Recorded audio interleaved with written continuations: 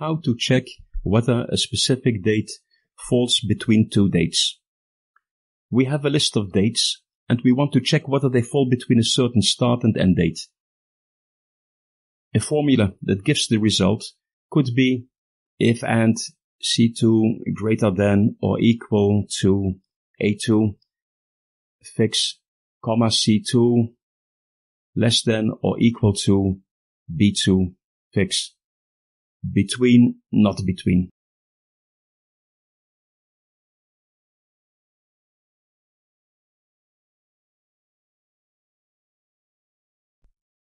Using the median function makes the formula much shorter and clearer, especially if there are more conditions to check, which I'll show you later.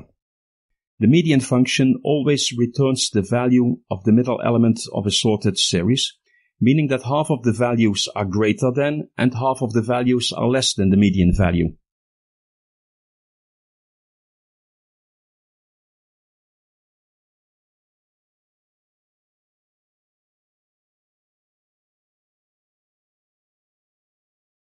If the series has an even number of elements, it will return the average value of the two middle elements.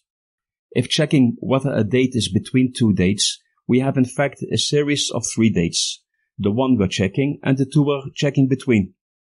So if the median equals the date that we are checking, that means that this date is between the two dates.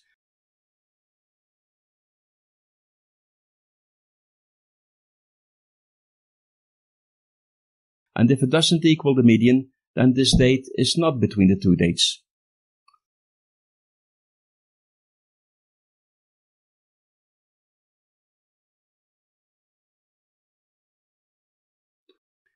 Also, if it equals to the lower or to the upper value in the series, it is as if it's in between them. Enter formula.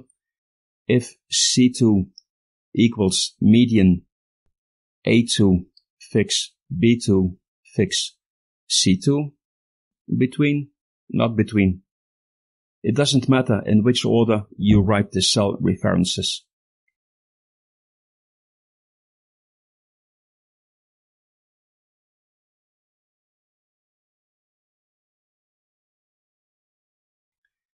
I used here an example of checking whether a date falls between two specific dates.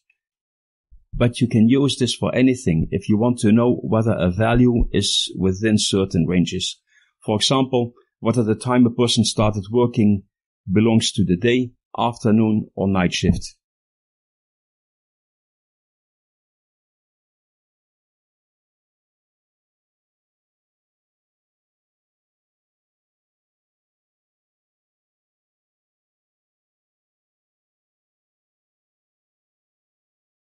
Or which discount percentage belongs to different sales quantities, etc.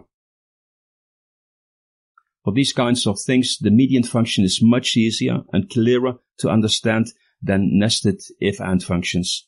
Just keep in mind that the upper and lower values themselves are included.